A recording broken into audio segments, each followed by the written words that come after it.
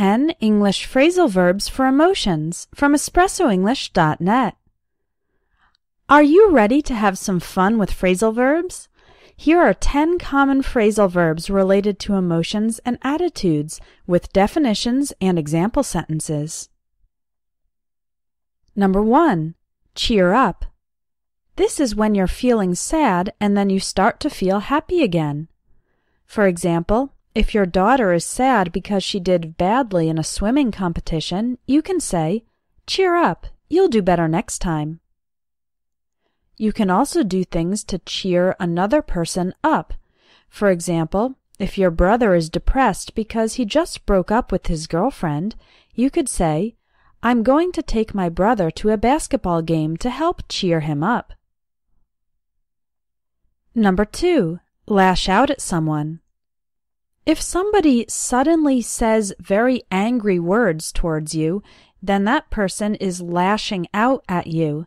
For example, if your best friend tends to get angry and impatient when her life is very busy, you could say, "My best friend always lashes out at people when she's under a lot of stress."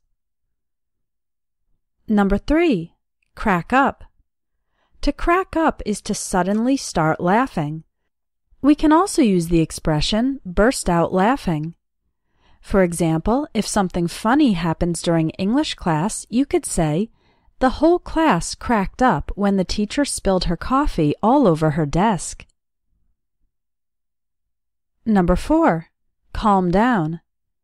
This phrasal verb describes the process of going from angry or agitated to more relaxed or calm. For example, if your boss is having a really bad day and he's screaming at everybody in the office, you could say, "I'm staying away from the boss until he calms down."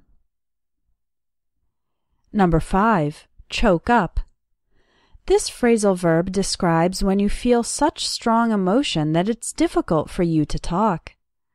For example, if someone is talking about his mother who has died, he choked up when he started to talk about the last Christmas he spent with his mother. You choke up when you're talking about very emotional topics. Number 6. Let someone down. This means to disappoint someone. For example, if you forgot your wedding anniversary and your wife is sad and angry, you could apologize by saying, "I'm really sorry I let you down." Number 7. Grow on someone. When you don't like something at the first impression, but gradually you begin to like it more and more, that thing has grown on you. Imagine you don't like opera music the first time you hear it.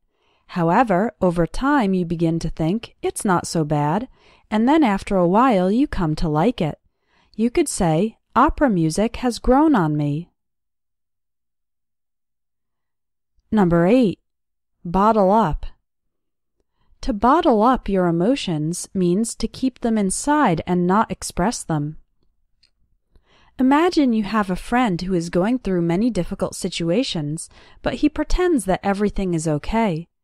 You could say, "It's not healthy to bottle up your feelings like that." Number 9. Goof off or goof around. These phrasal verbs mean to act silly, not being serious. For example, students who are always talking and laughing during the lesson, passing each other notes, watching videos on their cell phone, etc., and not listening to the teacher. The teacher might say, "Pay attention and stop goofing off." And number 10. Lighten up. This phrasal verb means to take things less seriously, not be so rigid and humorless. So when someone is too serious and they seem incapable of smiling, laughing, or being relaxed, you could say, "She really needs to lighten up." If you want to be fluent in English, you need to know phrasal verbs because we use them all the time when speaking. My Phrasal Verbs in Conversation course can help you. Click on the link in the video for more information.